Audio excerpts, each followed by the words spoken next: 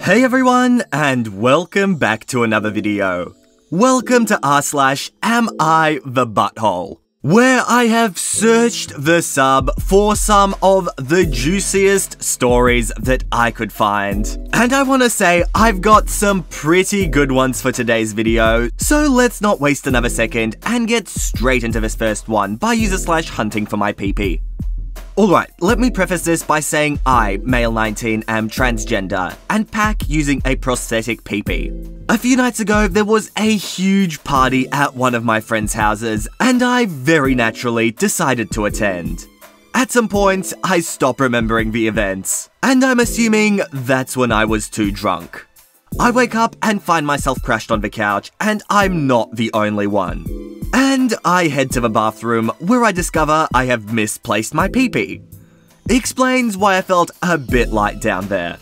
I do my business and head to the kitchen. The host is my friend and he's already awake, and I'm like, hey, did you see my peepee?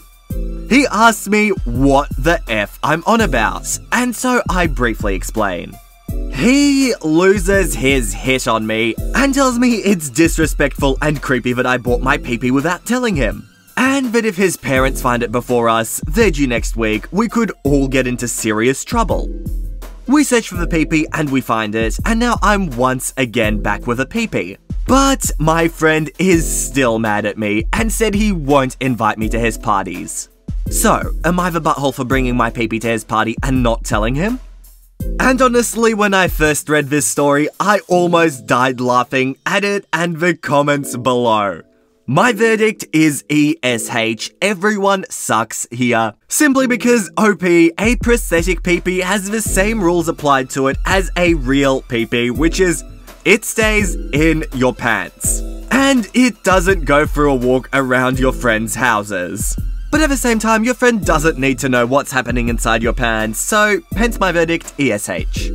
And here's our next post by user/AngryPizzaGuy1.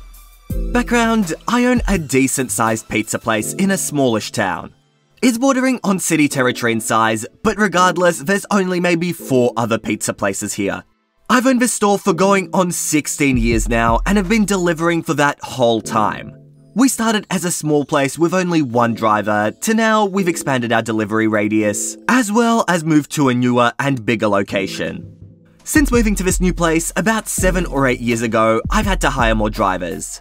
I get a lot of young kids and people looking to make quick cash as drivers, which doesn't bother me, but it's basically a revolving door for most people as a job, and I understand that. As it sits now, I have 7 total drivers for our busy nights, usually Friday and Saturday, unless I have a promo go on for the weekday for some reason.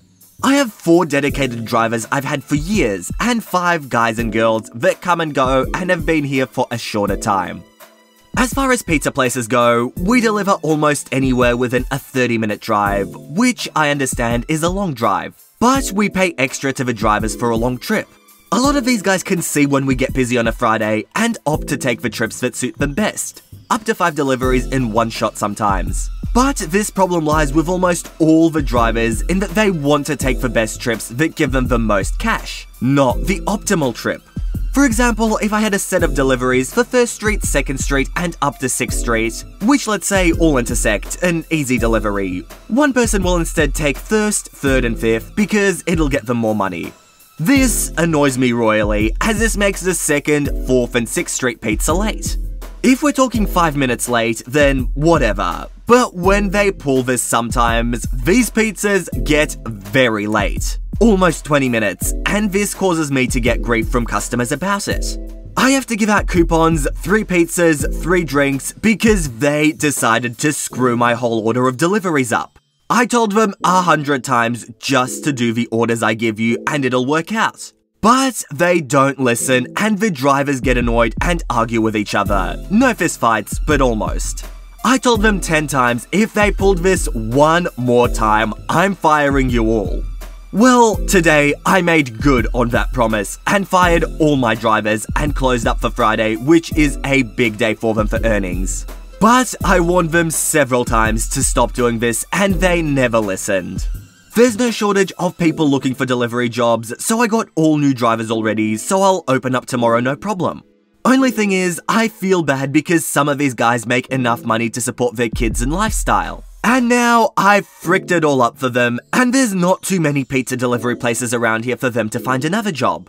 Am I the butthole here? I've definitely lost thousands in revenue due to this hit, so I'm super upset. And having had a read through the comments, OP does add a lot of information. He's talked to the drivers countless times, and they've gone behind his back and clearly disobeyed their boss multiple times, so I'm gonna say not the butthole. You were clear in outlining the responsibilities of the drivers, and they did not adhere to the rules you set as their boss, so not the butthole. But if you want to go have a read and make your own judgment, then feel free to click the link in the description below. I attach all the links to the stories, so you can do that. And here's our next post by user/sloansbad. My parents died when I, 28 male, was a teenager. They left me quite a sizable inheritance, well into the 6 figures. Thanks to the wonder that is the stock market, that amount has a figure in the 7 figures. Recently, my girlfriend, 26 female, of 6 years lost her job. She's been trying to get a new job, but she also has some medical issues she has trouble with. About a month ago, her statement for her student loan came. Upon seeing it, she started crying. She told me she was stressed out because of her job and all the bills she'll have to pay. I told her that I would be happy to cover rent for her this month. She wouldn't have to pay it back, it would be a gift. She thanked me, but she told me she couldn't accept the gift. Her reasons were that it would affect her own sense of independence. She didn't elaborate, and I didn't extend our conversation. Since that time, I've tried to cover the full cost of groceries. We split the grocery bill in half. She doesn't let me. She constantly says that she needs to handle her troubles on her own. She says she can't constantly have a saving angel. One time, she directly asked me, "What happens tomorrow if you aren't there?" when I started insisting I pay.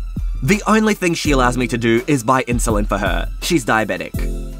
3 days ago, the rent was due. She came to me and told me she was $20 short of the rent amount. She asked me for $20. Indeed, her bank account was $20 short of her portion of the rent. So basically, once she paid the rent, her account would be zero until she got her unemployment check. Later on in the night, she seemed really stressed out. Normally, she falls asleep really quickly and she is a deep sleeper. This night, she kept on tossing and turning. When she finally went to sleep, I got out of bed, made some rough math calculations, considering my income and other balances. I had recently sold some individual stocks right before the crash due to the virus. I wrote a check to her loan service provider. She left her statement on the living room coffee table, so I got the account details from there to put in the memo line. I mailed it on the way to work the next day. The total amount was around $15,000, which is the maximum a person can gift another person without triggering taxes. Now, my girlfriend is mad at me. She thinks that I can magically solve any problems with money. She told me it hurts her self-esteem and makes her feel entitled. I told her that she wasn't entitled. She's been trying hard every day for a job. In fact, she got a job today. Her medical problems aren't her fault. She accused me of buying her affections and treating her like a tramp. Am I the butthole for doing this? I thought I was just helping her. Alright, I may be going against the grain here when I say this, but I believe that there are no buttholes here. OP was doing his best. He was trying to help his long-term girlfriend, a girlfriend of 6 years. And even though from a legal standpoint they are two separate individuals, as a couple who live together and seem to want to get married in the future, it's important that they act as a team and help each other with their problems. At the same time, I do understand OP's girlfriend. I understand her need to be independent and dealing with her own problems.